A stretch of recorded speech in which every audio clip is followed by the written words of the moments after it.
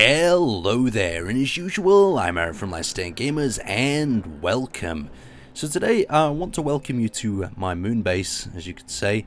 Now this is a little bit of a construction that I started building after the little bit of an update from Marek the other week, and we're not exactly on the moon, but I was quite excited with the whole concept of planets, so I just wanted to get a feeling of what it would be like to build on a sort of planet of some kind with Space Engineers sort of equipment and technology. So the moon is actually over there. We're actually between the moon and the Earth. We've got ourselves a radar relay up there and there, and another one there. We've got small barracks over there for some troops, and I'm going to extend this area. There's loads of things that need finishing on this. I'm just halfway through, so I thought I'd actually show you my development of it. So this is going to be the military area. We then have a barbed wire fence going up there, a few more of them camp outposts, and it's just really simple. I think you've seen these little huts before, but we've just got little barracks inside, and really simple. So we're going to repeat them up there, get a fence going, get some vehicles. Now we've just got a basic satellite dish there, rotates, and I might add some sort of weaponry to the center here so I can fire it up. It'd be quite funny. And now this is the main building itself. Originally this was going to be some sort of space hotel, but then I realized that that idea is probably not very smart at all, so I've just turned it into like an ore processing facility. I mean, since we're on the moon, I guess we could be doing some of that helium-3 sort of processing, you could guess.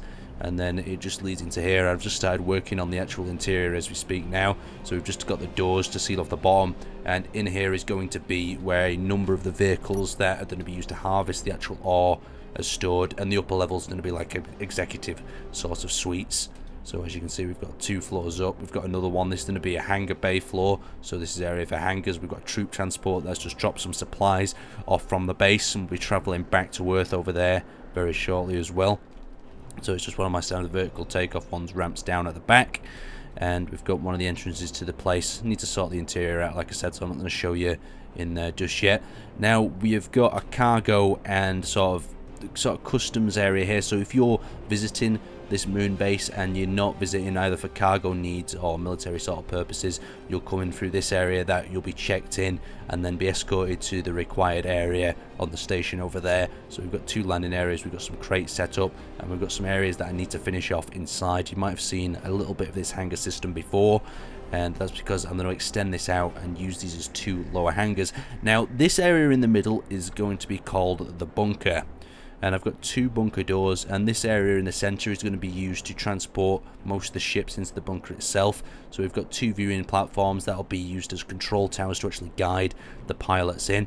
And down here we're going to have the doors. This door is going to enter into a vehicle hangar bay, and we're going to have a secondary lift actually in the center, and that one is going to lead underneath the sort of space hotel, even though it's just like a supply depot at the moment.